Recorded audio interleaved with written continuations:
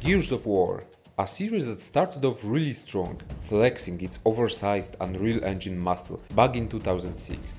I remember it because I played the first Gears when it released on PC, and it was an impressive, furious, adrenaline-pumping hell of a ride. Marcus Phoenix and his testosterone-filled bodies made a deep impact on the gaming market back in the day. The game offered a very well-designed cover shooter mechanics, great graphics, and a vivid multiplayer. I would say that Gears of War franchise became sort of a system seller for Xbox. Maybe not to the level of Halo, but it undeniably was important for the life cycle of Microsoft's console. After third Gears of War, Epic Games sold the series rights to Microsoft. Gears 4 and 5 were made by the studio created specifically for this franchise, the Coalition Studio. The newer releases received a little bit of a mixed reaction from the community. Before starting Gears 5, I only played the first game, so I do not have that much experience with this franchise. Yet I feel that Gears lost a lot of its popularity and star power in gaming world. I still remember that back in time people were getting extremely hyped about the release of new Gears of War game, while right now it's just another AAA title. I also feel like YouTube coverage for this game is quite mild compared to its rich history and influence it once brought into the gaming landscape. So I decided to voice my opinion about it.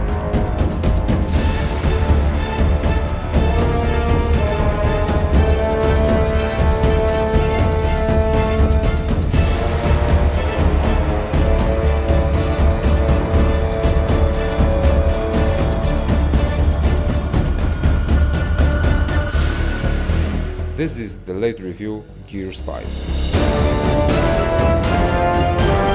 This review is based on 118 hours of playtime, finishing the game as well as its DLC Hivebusters solo on inconceivable difficulty, and then finishing the base game and Hivebusters campaigns on split-screen co-op with my wife on experience difficulty. I have also replayed some acts and chapters on easier difficulties in order to grab some achievements. Speaking of achievements, right now I accumulated 126 out of 181 in-game trophies, which stands for 69% of achievement completion on Steam. This is not the final number. I intend to grind a little bit more. I will explain it in the achievement section of this video. I have also spent countless hours in multiplayer modes. I have leveled up 8 classes to at least level 15 in Horde and Escape, I played a lot of casual versus mode, and I tried a little bit of competitive multiplayer. Speaking of multiplayer, I also re-upped 8 times. And I will repeat myself here because it's important. This is a review from a person that has only played and finished the first Gears of War game. I haven't got much experience with the series in general, although I did some research. So, with all that said, let's grind some sworn bones.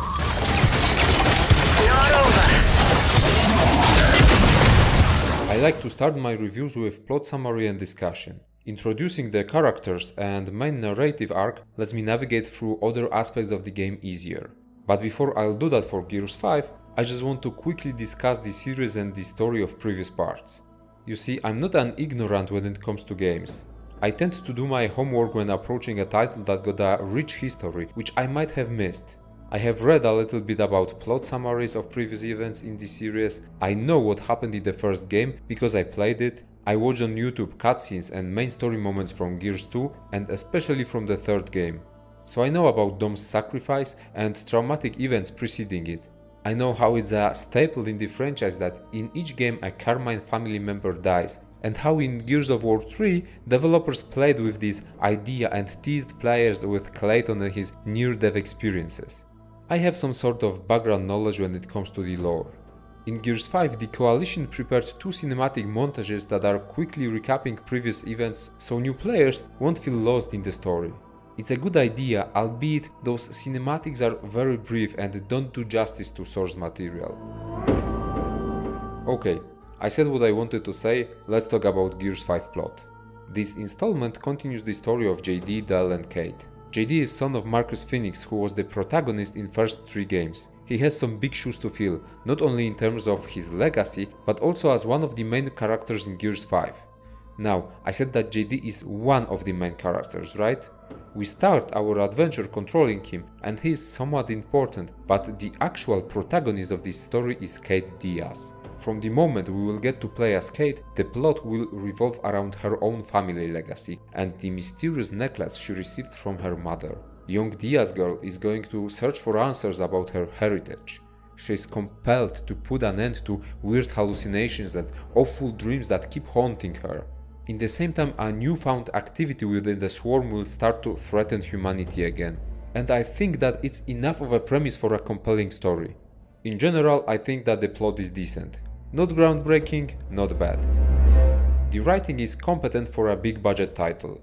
The story takes a detour from big-scale war and destruction in the middle part of the game in order to explore Kate's storyline. In the same time, the lore of the series will be fleshed out even more because of the secrets that Kate will uncover.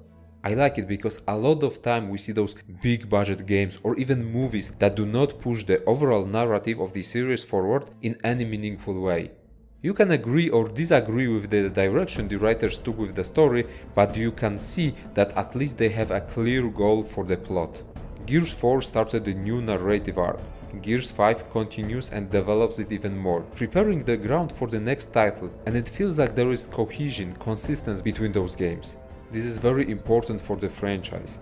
A good example here would be Kevin Feige in MCU, a director that oversees all the releases in order to make sure that they stand true to overarching plot. A bad example of that could be the new Star Wars trilogy, where directors fought with each other between movies to keep their vision of the story. Another example would be Assassin's Creed, where the modern day storyline after Desmond's death was convoluted and meaningless.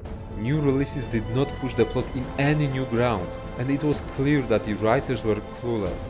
At least until Origins. I still haven't played Odyssey and Valhalla, so maybe they finally salvaged it. That was probably an unnecessary rant. Let's get back on track.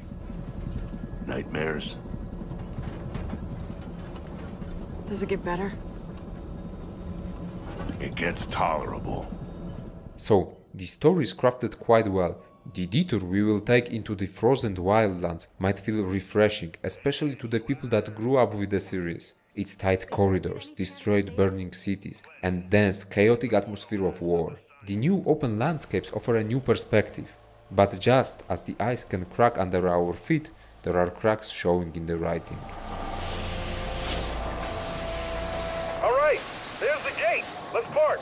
First of all, it took me some time to get acquainted with the characters. The cast may feel a little bit generic at the start, but with time, when they open up about their motivations and some of the skeletons hidden in their closets are unveiled, I started to care more. Still, there are some baffling choices when it comes to how the characters behave. Let's start with my biggest problem, Faz.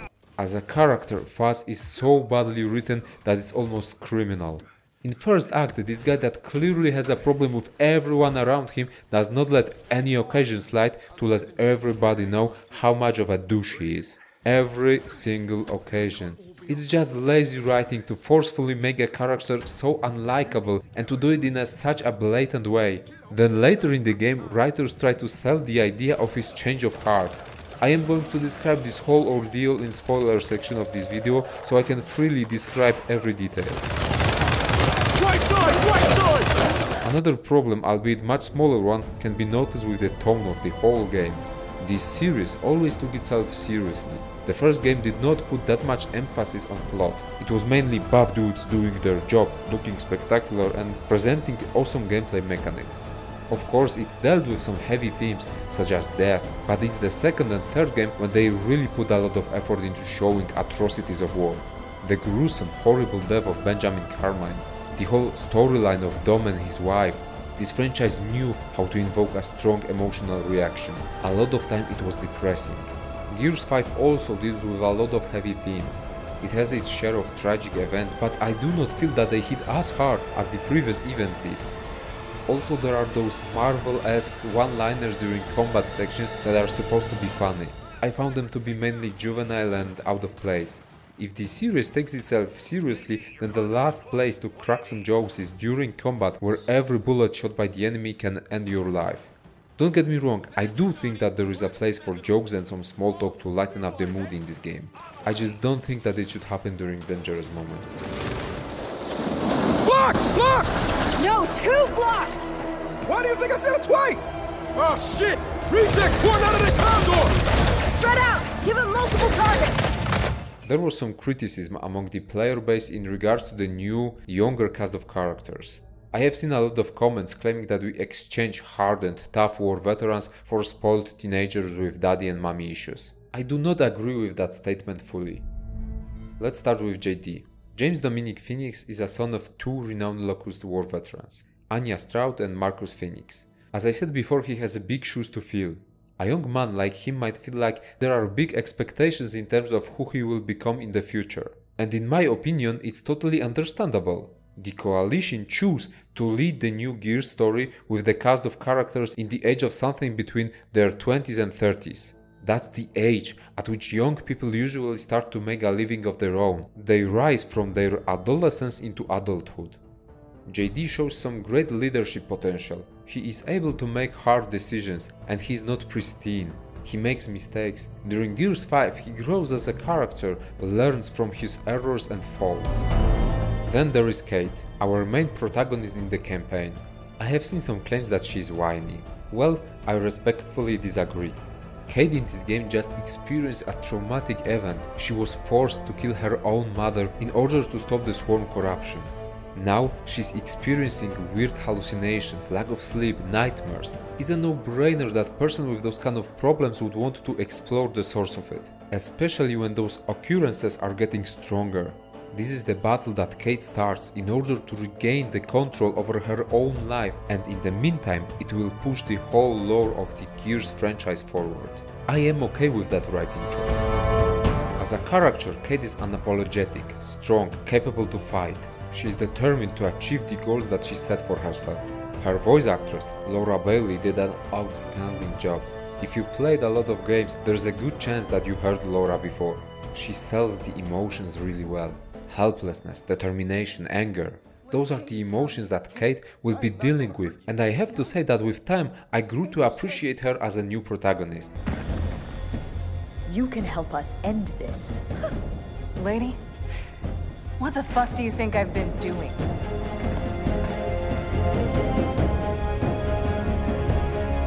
Del is our main companion during adventures. He's very knowledgeable. As a guy that follows the player, Del is used for all those small talks in order to flesh out both him and Kate as believable characters. He also engages in some banter with Faz and JD. This creates bonds inside the team and I appreciate it, when it's done in between combat sections or during travels. Some of the old guard are returning. Baird is something of a scientist himself right now. Well, that's probably the most testosterone-filled scientist I ever saw. But I'm okay with it, and I liked his contribution to the plot. And of course there is old guy Phoenix himself. I appreciate how Marcus is this badass wise grandpa now, a guide throughout our adventures. So, to sum it up, the Coalition made the choice to push the plot of the series forward with a new generation of heroes. Of course they could choose to stay with Marcus, Baird, Cole and the old guard, but they didn't. So given that now we are focusing on Kate, Del and JD, there are going to be new challenges. The overall narrative is a little bit lighter in terms of its tone, which for me is okay. Maybe if I was a die-hard Gears of War fan, I would have a different opinion about the direction this series is heading. After playing Gears 5, I really think that the story is crafted competently, although with minor flaws.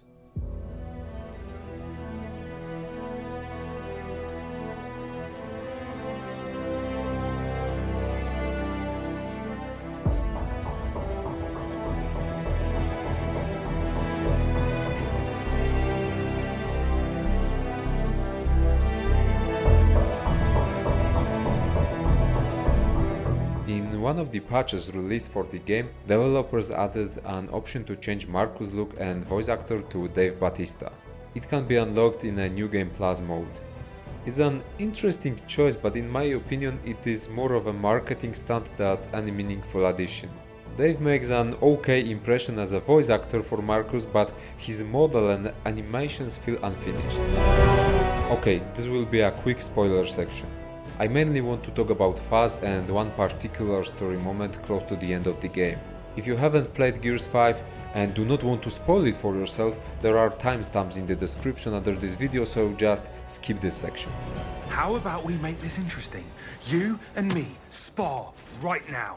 And how exactly? From the first seconds we meet Fuzz, writers try very hard to make us hate this guy. He chipshots JD, chipshots deactivated DB, then during mission it's not getting better. The tipping point for me happened during a cutscene where Dell clearly grieves tens, hundreds of killed civilians. Innocent people they were tasked to save. Fuzz seeing that takes a jab at Dell.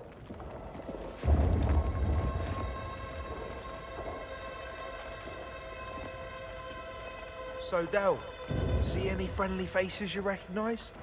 Maybe that's the peaceful protester who broke my nose. You deserve worse than a broken nose. Why don't you show me what I deserve? Stop! Enough of this shit! You're a goddamn coward! Coward! This is awful. Who in the right state of mind would say such a thing?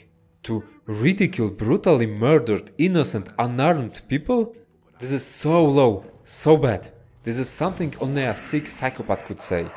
In their desperate tries to make Fuzz unlikable, writers unlock the new low. An achievement in bad writing. And for what? To then try to make Fuzz likable again in third and fourth act? Aww. Is the band back together then? Should I take a picture for your scrapbooks? God, you're an asshole. Oh, stop falling in love. Is Fuzz unlikability used only to make player doubt JD's intentions in Act 2 when it's uncovered that he's buddy with Fuzz all of the sudden? I never doubted his pure intentions. Someone might ask, didn't you listen to his previous dialogue? He holds a grudge against those civilians because they threw incendiary grenades at him during riots. Yes, it is explained that under JD's command Fuzz opened fire upon rioters that attacked him. He is still mad about it and blames them. And I can understand that. You know that under pressure and actual threat to their own lives, soldiers can make bad decisions. And I can believe that some of those soldiers might even try to justify their actions. But to make a mockery out of genocide? It's a step too far. And you know, Fuzz shows some good soldier instincts, even in the first mission he's in, pushing Dell away so he won't be crushed by falling helicopter. Then, close to the end of the game, if Dell dies, he's shown to care. But it's hard to take this character seriously after how bad his introduction is done. God damn it. The second spoiler I want to discuss is of course the death of either JD or Dell. I'm guessing that developers wanted to delve a little bit into your decisions matter territory. I am going to say it right away. I think it's unnecessary in this franchise. In my initial playthrough I saved JD.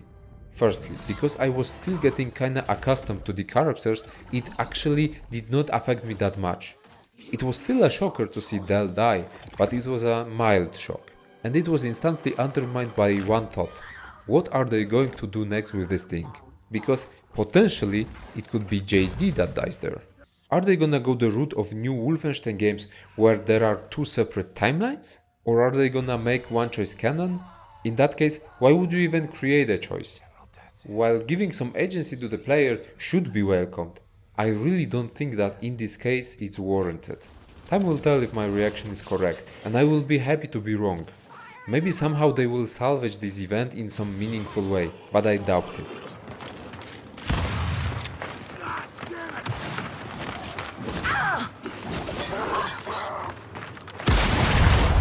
Okay, spoilers off. Let's talk about the determining factor of whether you will enjoy the game or not. The gameplay loop. When it comes to Gears 5, the loop remains unchanged from the formula we grew to appreciate in the past. This is as much of an advantage as it is a disadvantage. Let me elaborate. Gears 5 is a third-person perspective cover shooter. It means that the game places a heavy focus on hiding behind covers. I always thought that the decision to give players those big buff, hardcore dudes to play, then force them to hide behind cover was funny. Anyways, in order to differentiate itself from other games, Gears of War series offers a lot of intensive, gory, brutal takedowns. Headshots make our enemies' heads explode.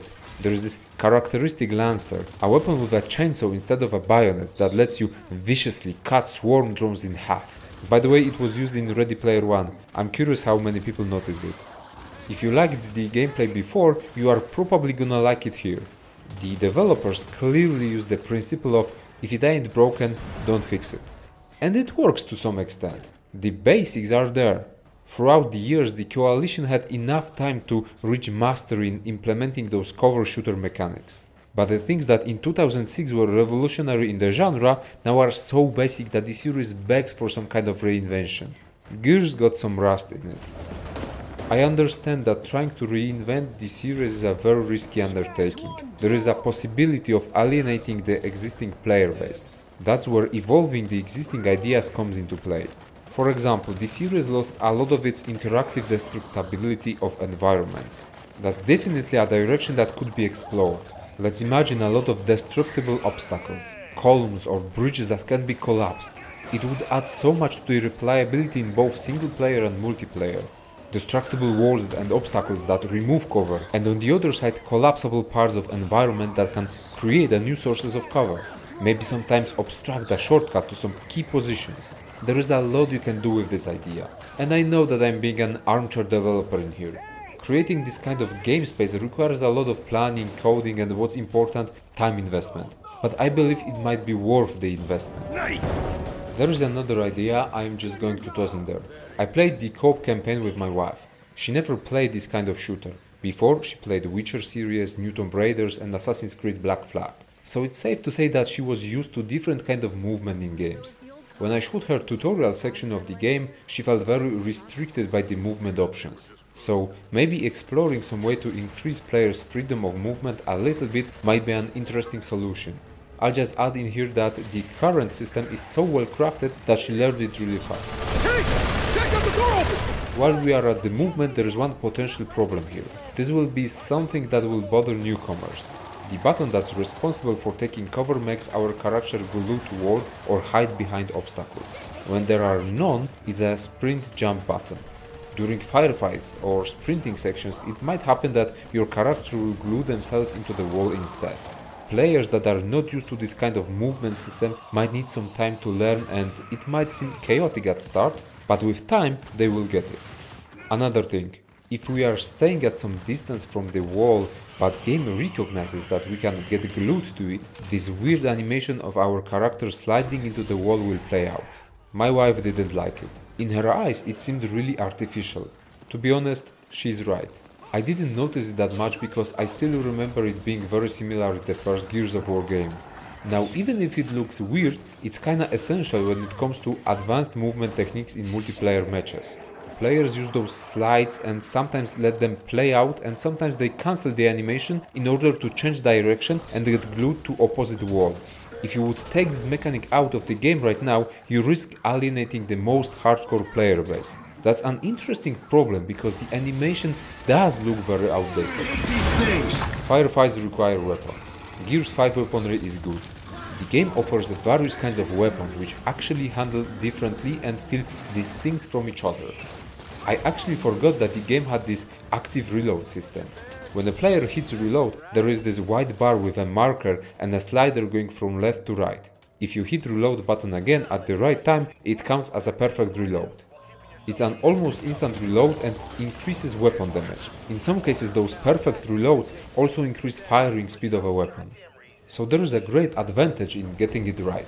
If you will press reload button at the wrong time, your weapon will get jammed, and it will take more time to unjam and be usable again. I love this mechanic. First of all, it rewards skill. It requires players to pay attention, and the enhancement given by the skillful reload is so satisfying.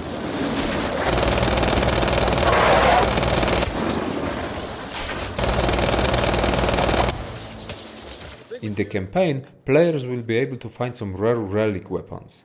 Those are a unique version of existing firearms. They offer some kind of twist. My favorite is a relic retro lancer that shoots exploding bullets. That thing is so powerful. Relic weapons give some incentive to maybe try to take a detour during the campaign and search your surroundings. Gears 5 offers an impressive enemy variety. Different types of adversaries use a different combat tactics. AI is decent, but it's predictable because most enemy types have their one or two given patterns and strategies of engagement. Still, the difficulty of fights comes mostly from the mix of enemies and the terrain we fight on. Pouncers jump around trying to get a good shooting position so they can freely unleash their load upon player. One pouncer is not a problem, but when you fight against a couple of them, trying to control their movement becomes a problem. Add to that a few swarm drones and suddenly the enemies that are not dangerous alone, when mixed together, create a force to be reckoned with. The game offers various difficulty settings, with inconceivable difficulty being the pinnacle of single-player challenge, and master difficulty being the hardest on horde and escape multiplayer maps. I finished both base game and Hivebusters DLC solo on inconceivable. It's definitely doable. You just have to be careful with shooting from behind cover. If you stick out your head for a second too long, it will explode. We have got basic mechanics and systems out of the way, so let's talk about campaign from gameplay perspective. Story-wise it's okay. There are different zones to explore, so the terrain diversity is there. When I started talking about gameplay, I told you that if you will like the gameplay loop, you will like the game. And I already told you that the Coalition chose to go with the proven mechanics in this title. Did they try to add anything new into the campaign? Well, yes they did. Although I do not think that those changes are as important as other people would say. You see, Gears 5 kinda chases some trends, adding a small RPG skill system in its campaign. It also adds some wide open world zones. Thanks for asking about how I'm I think that open world zones are an unnecessary addition into the game.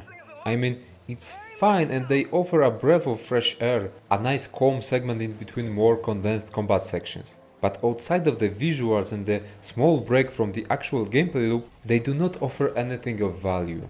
You can say that they offer player choice in exploration and choosing which side missions or location players might want to explore. But I still think that with more linear zones we would not lose that much actually.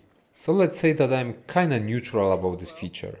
I can appreciate it, but I do not think that it actually adds much into the game. The driving mechanics for Skiff are fine.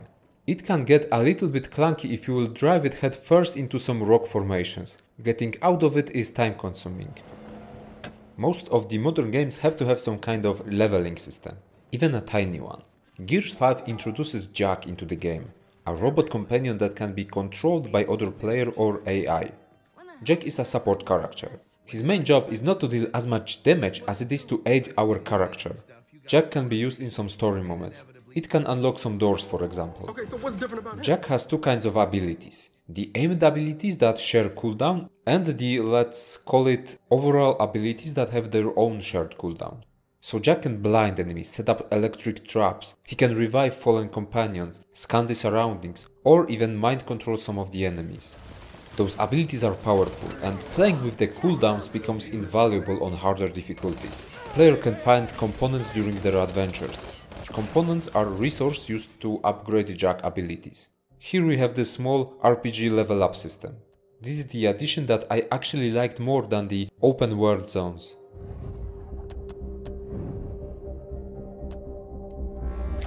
Gears 5 inserts some stealth sections into the game. The zones with rejects, which are the swarm controlled robots, are executed quite well.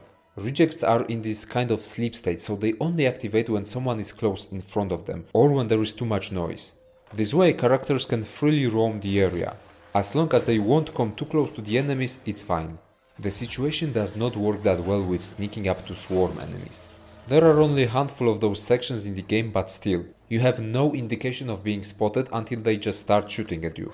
You have to lower your suspension on disbelief because in so many cases I just assassinated an enemy in plain view, yet none of his colleagues seem to notice.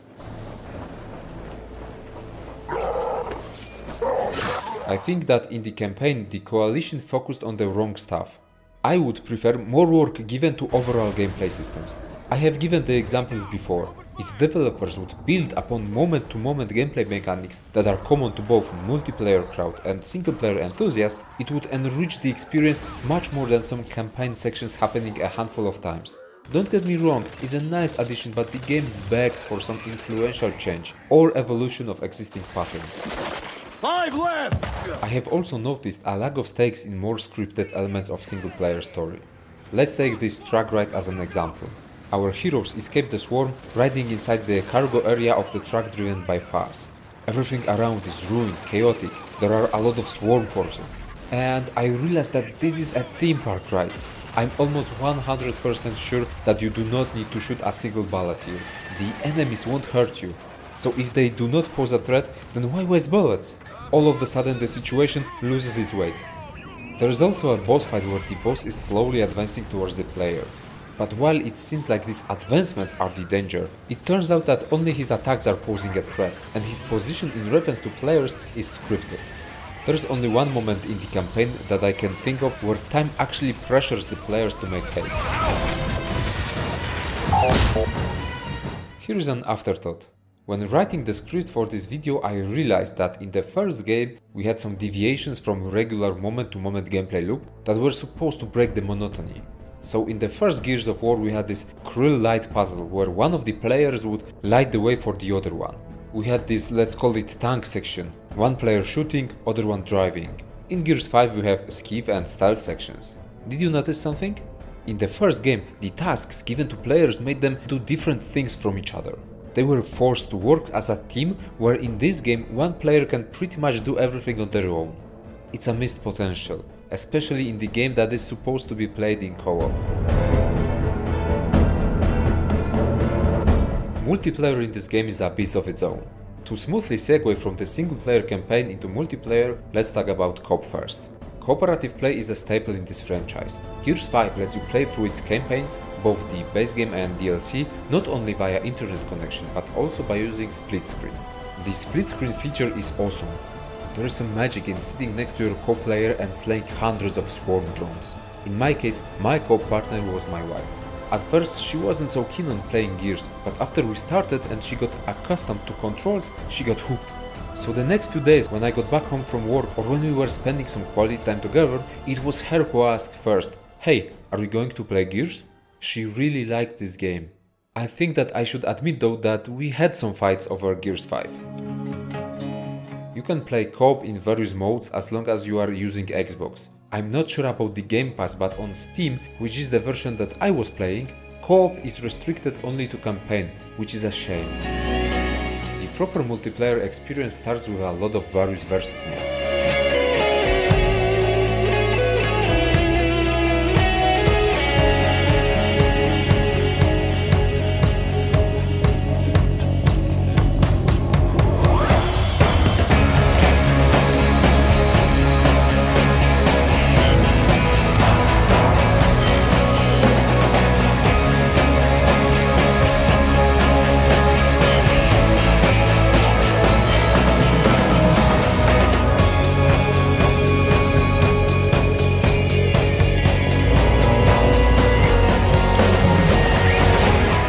Multiplayer was always a big part of this franchise, at least back in time it definitely was. There are so many cool modes, starting from standard capture the flag, team deathmatch, free for all, to some more imaginative modes like arcade blitz, where you upgrade your loadout with kills you are able to score.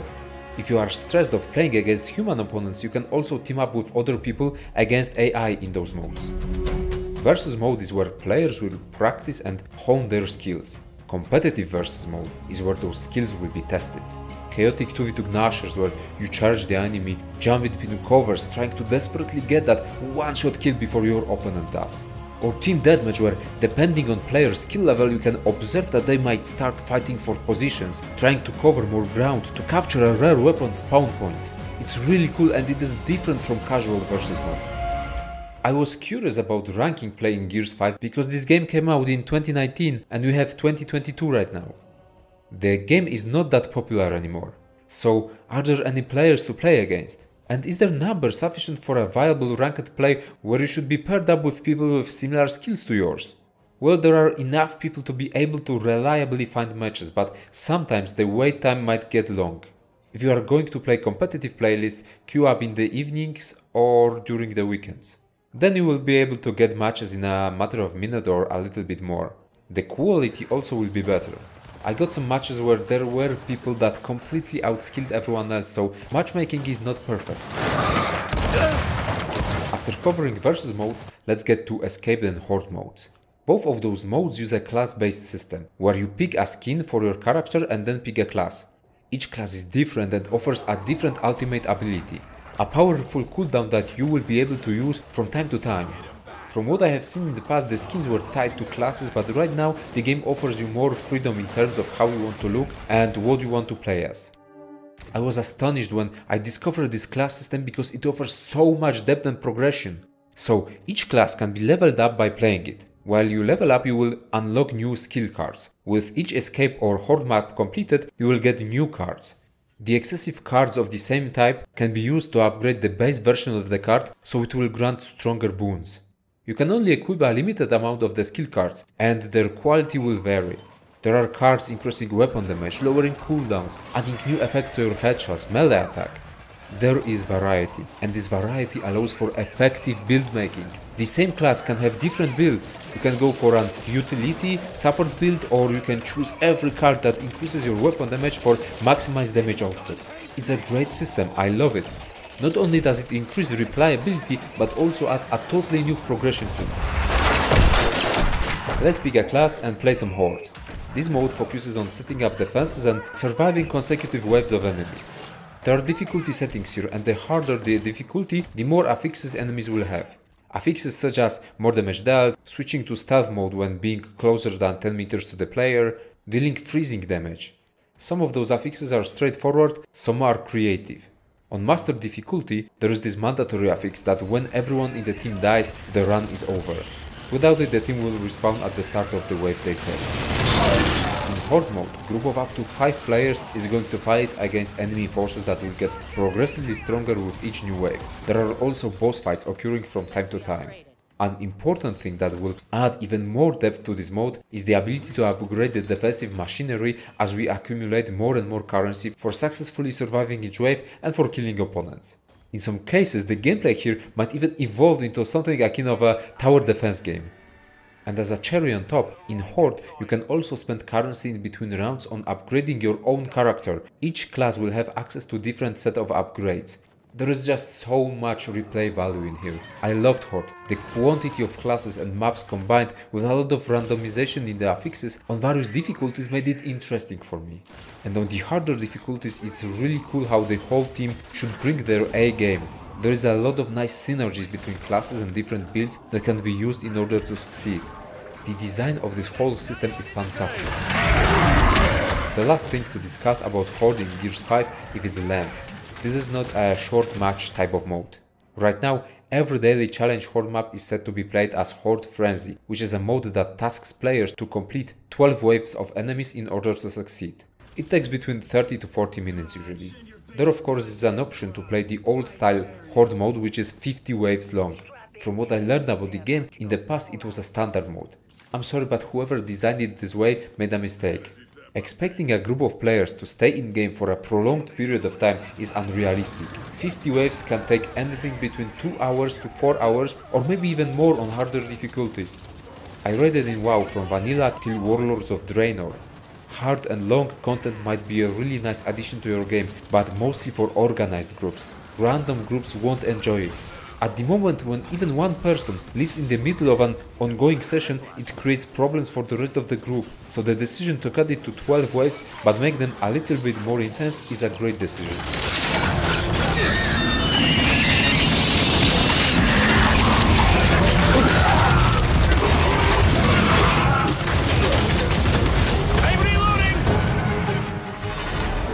The escape mode also uses the class and card system. It makes use of the affixes on various difficulties, however there is no fortification building and no character upgrading. Escape is much shorter than Horde. It's designed for a group of 3 players. Their main goal is to plant a bomb full of toxin in the middle of an enemy hive, which is happening in the introductory cutscene, and then running away from the heart of the swarm before the venom kills everything. So there is this pressure of pushing through enemies before toxin catches up to you. It's an interesting mode with a lot of map variety. I liked it, but Horde is my favorite. The multiplayer offering of Gears 5 is great, so rich in content that I was amazed at the value given to the players. It's also really interesting to see how the multiplayer ranks and the daily challenges work right now, years after release. Right now, developers cannot freely milk the limited player base this game has. So in order to make the progression more pleasant, each day we are given a new 1-day long experience boost, which means that players effectively have a constant boost to their multiplayer experience. And it's a boost of 400%. Yes, players gain 4 times the normal value of XP right now. Which begs for the question to be asked. If it's right now a new norm to keep XP gain at 4 times the base value in order to keep it fun and rewarding for players, shouldn't it be this way from the get-go? Because I can only imagine how slow and dreadful it would be to play without this boost. It just shows that nowadays progression and reward systems are designed to be grindy, but the moment the game loses popularity or starts bleeding players, it's quickly being reworked to make it fun instead of tedious. Today you have truly become... There's one thing that caught me by surprise. The amount of skins we are able to unlock or, of course, buy. At this moment, Gears 5 offers ability to play as any character that ever existed in this series. Well, if not every character, then at least a majority of them.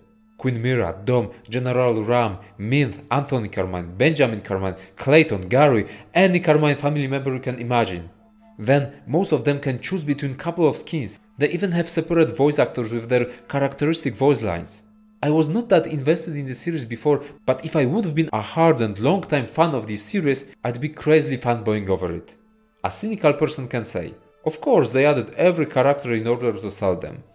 Sure, you can look at it this way, but to be honest, it's not that much farming in order to obtain those skins through gameplay. We need to give them credit where credit is due. This is a respectable amount of care that this series deserves. Gears of War series is placed in a strong correlation with Unreal Engine. The first games were used as a showcase of how powerful this graphic engine was. Gears 5 uses the 4th edition of UE, so it's a given that the visuals are quite spectacular. Character models are very detailed, their faces and animations during cinematics look fantastic.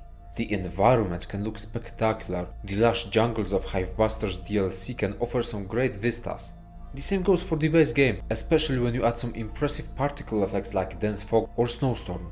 During second act, there is this place where Cade and Del comment about temperatures going even lower than before.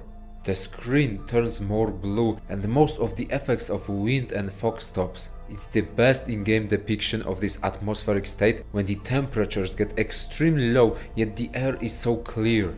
I do not know how this occurrence is called in English, but the game sells this sensation really well. It's actually impressive. The open world sections allow developers to squish even more juices from Unreal Engine 4 than ever before.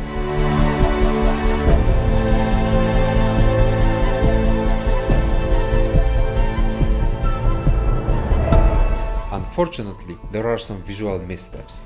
While the character faces look really good in cinematics, during gameplay sections they lack expressions and emotions. I know that most players won't even notice it, but I noticed how hollow those faces looked. Adding a little bit more animations would go a long way.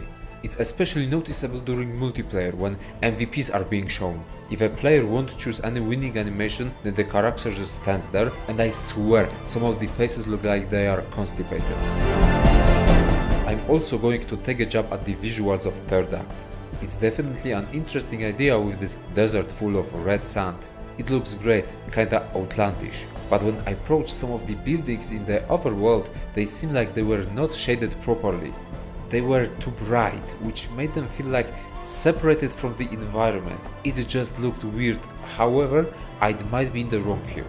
But when you look at this is just bad visuals. The skybox, the way it connects with the ground level on the horizon line, and that cheap sandgust effect. It looks like taken straight out of GTA Definitive Edition. Don't get me wrong, most of the game environments look impressive, but we have to point out the stinkers like this. Without criticism, there is less will to improve. This is impressive. This is not. The music and the sound design are set on a very high level. I liked the main theme for the game and its different iterations. The piece called Ice Overworld that plays during skiff sections in the second act is beautiful. I like how different it is from the other tracks because it helps to enhance distinction between the skiffing parts from more fighting focused heavier parts of the game. It's literally like a breath of fresh freezing air after hot dangerous sections. It might be a good time to mention that the composer responsible for the game's soundtrack is the acclaimed artist responsible for Game of Thrones and Westworld music. I'm sorry, but I'm not going to try to say his full name because I'm afraid that I will butcher the pronunciation. The sound design in here is on point. The deformed sworn voices, weird screeches of sires and leeches, the howls of juvies that let you know when they are coming. It's all fantastic. Then there are the sounds of weapons which help you distinguish the firearms and also give them the extra oomph. When you hit the crucial reload just right and the sound of your weapon is magnified, it's a truly empowering feeling. Not only that, it's satisfying. Also, I encourage you to play on headphones, because Gears 5 uses the Dolby Atmos sound, which creates the illusion of a 3D sound landscape. It helps players with a spatial awareness, which is invaluable in multiplayer. It also increases immersion.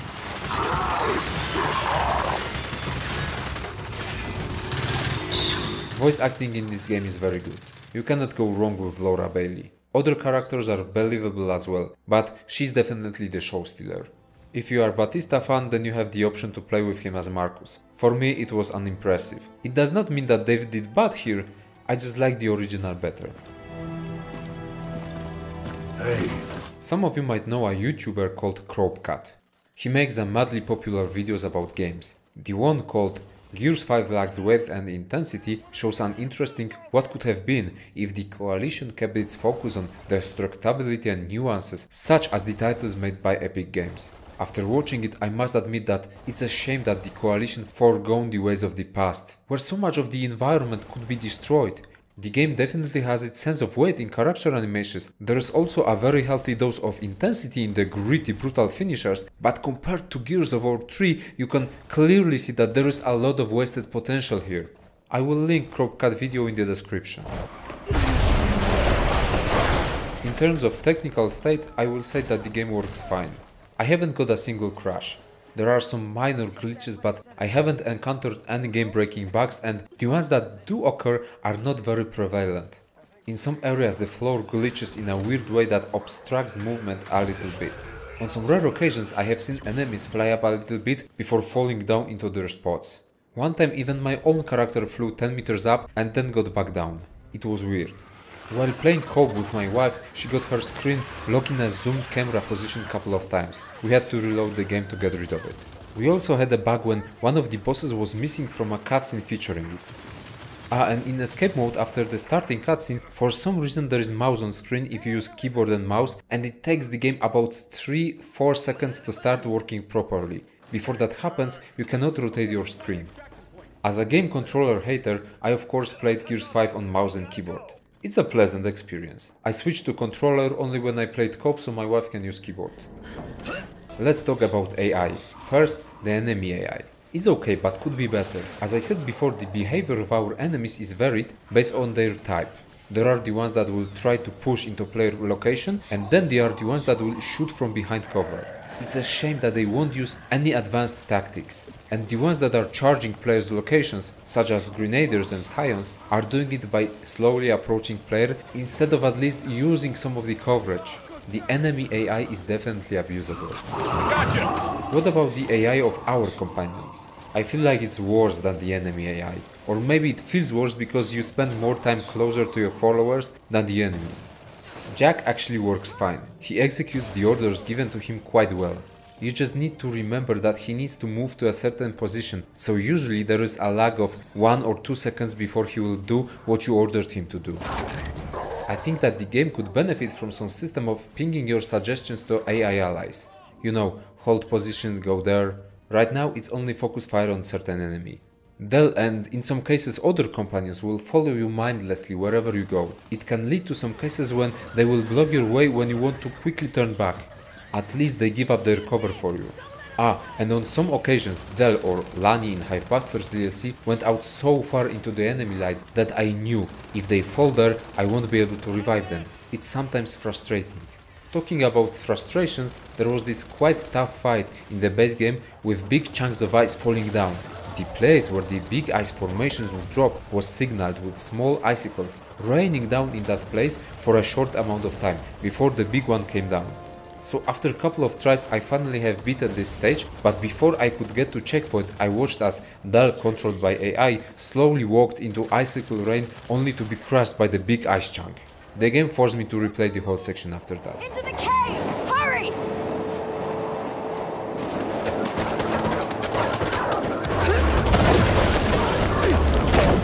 Talking about checkpoints leads me to another observation.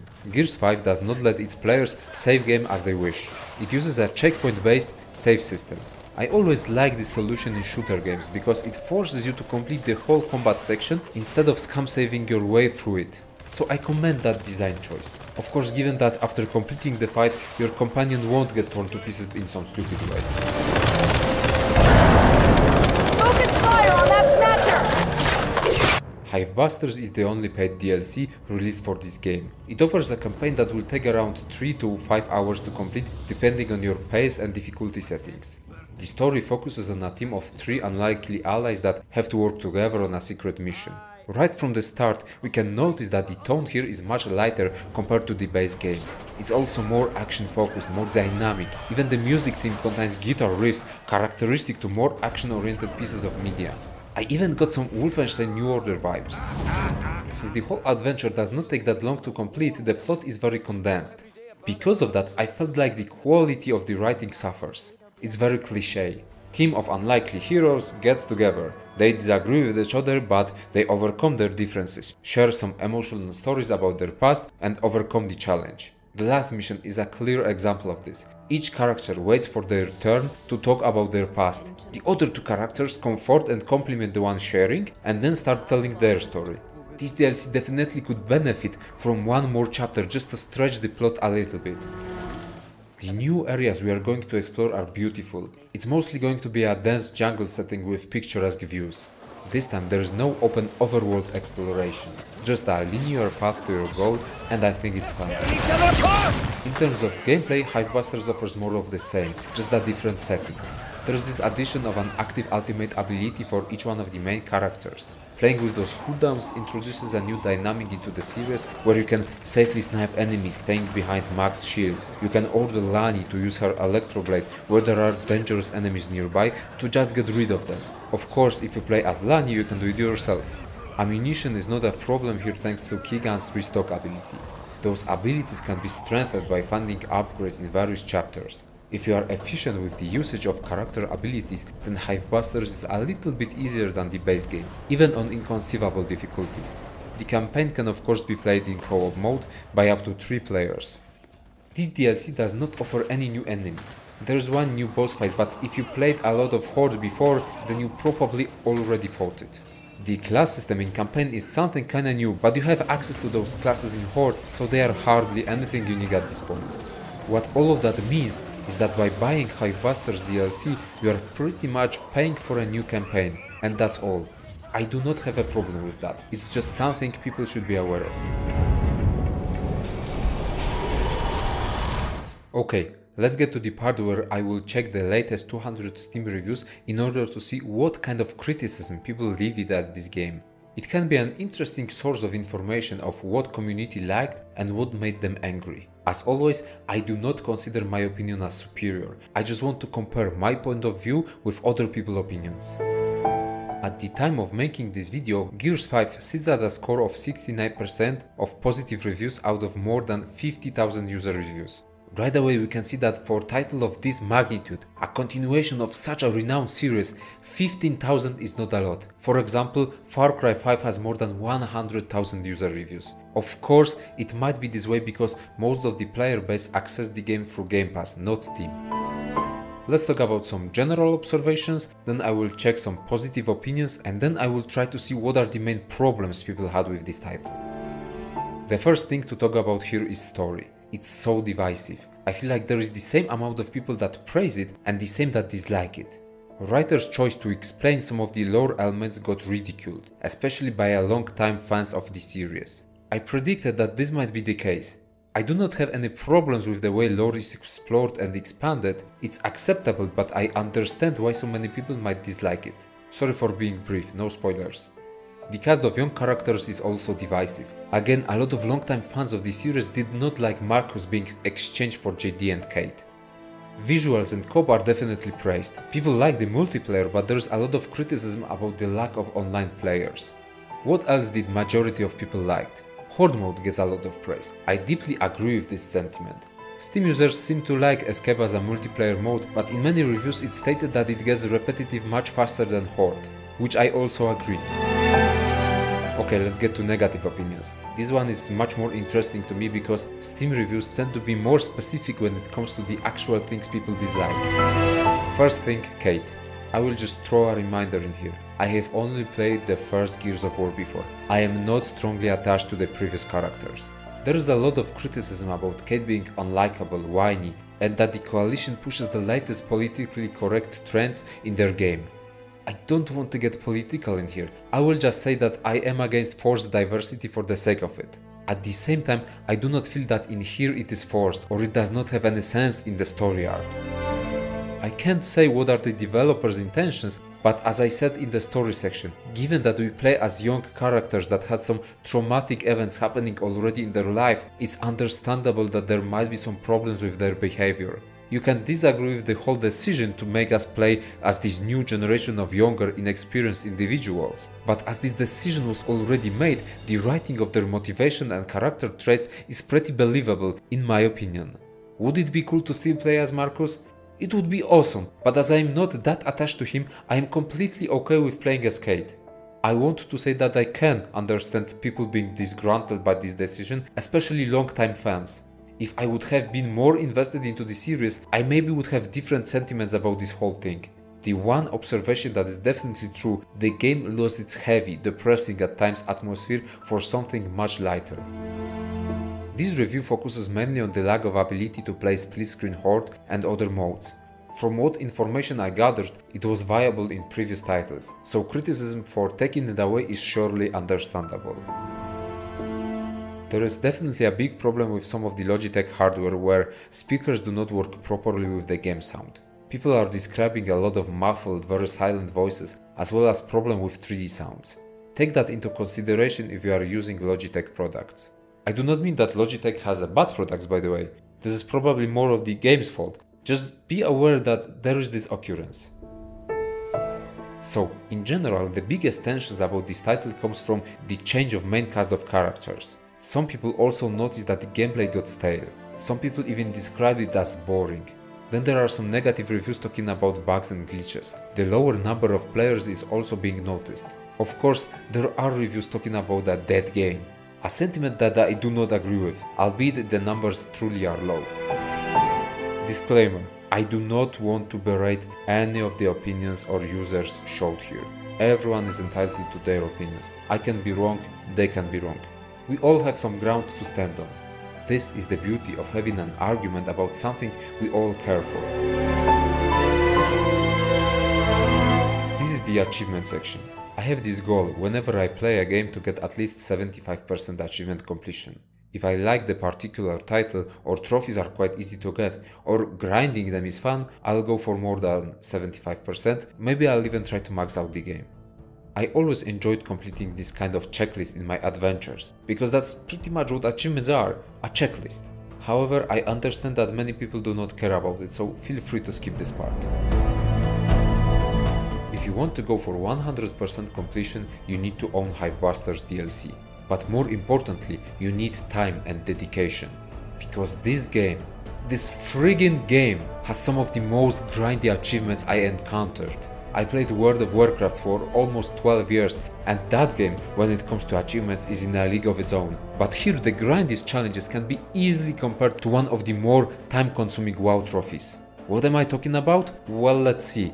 How about an achievement for dealing 400 million damage in Horde or Escape modes? 400 millions! There are some of those achievements that I guess are designed to be obtainable only by the most hardcore, die-hard fans of this game. Another examples: get 50,000 assists in versus, kill 100,000 enemies in versus or a crowning one. Seriously, 5.0 Chapter 2. It has so many requirements that it's crazy. Some of them are time consuming, but some of them require an amazing skill in order to be obtained. Mastering all Horde and Escape maps is a tough task to complete. You might think that I disagree with this kind of achievement design. Actually, I don't. I can appreciate a team of developers that want to give a chance for their most devoted fans to prove themselves within the community. I just think that maybe the required numbers in here might be a little bit inflated. Of course, there are already a lot of ways that Gears completionists found out to cheese some of those achievements. Where there's a will, there's a way. So, let's talk about more standard kind of achievements. First of all, there are story progression ones. Those are awarded both in main campaign and in Hivebusters DLC. There are also trophies available to grab for completing the whole story on inconceivable difficulty. In both campaigns there are collectibles. They are tied to uncovering some plot nuances. Of course, there are achievements available for finding all of them. One for main story, one for DLC. There is cool collectibles menu that will let players know where they might have missed something.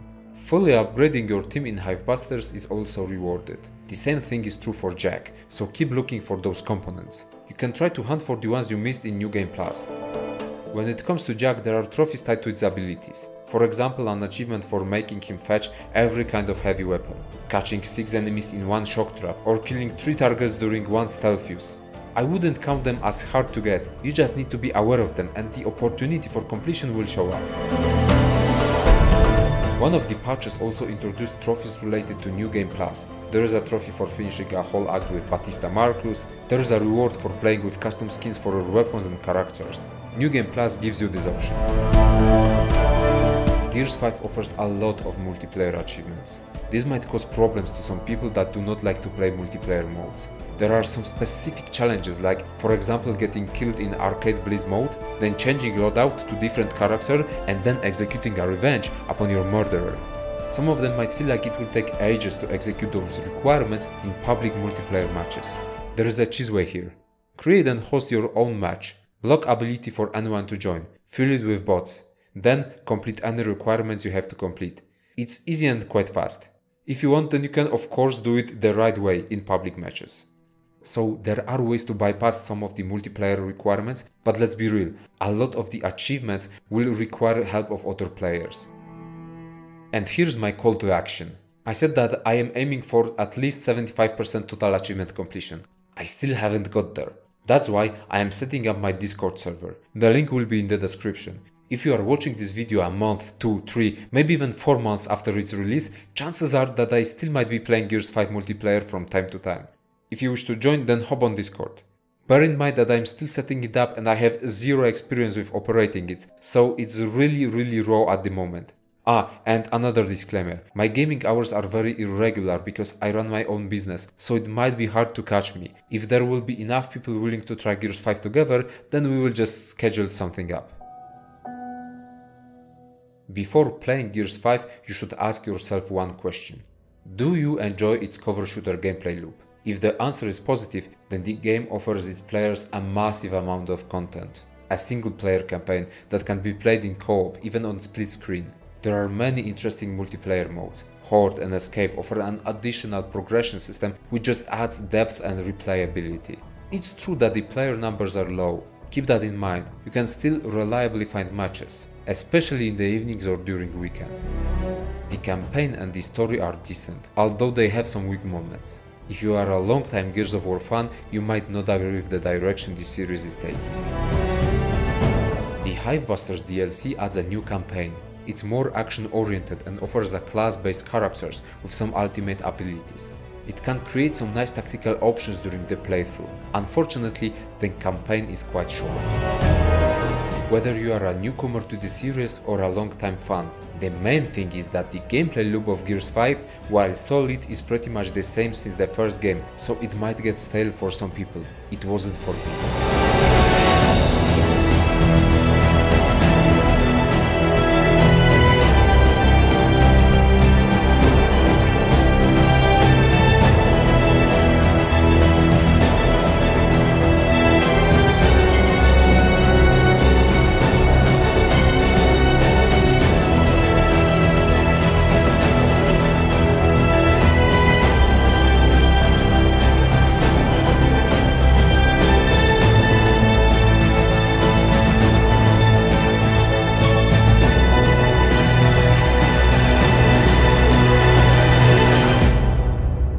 I recommend this game. Hey, I want to thank every one of you for watching this video. If you liked it, then consider subscribing for more content and leave a like. If you didn't like it, feel free to press thumbs down and let me know what you didn't like. There is also a link to my Discord in the description below the video. Feel free to join. My question to you after this video is, what is your relationship with Gears of War series? Do you think that with Gears 5 they choose the right direction for the franchise? I'm especially interested in opinions of long-time Gears fans, but everyone is welcome to chime in. So, that's all from me. Bye.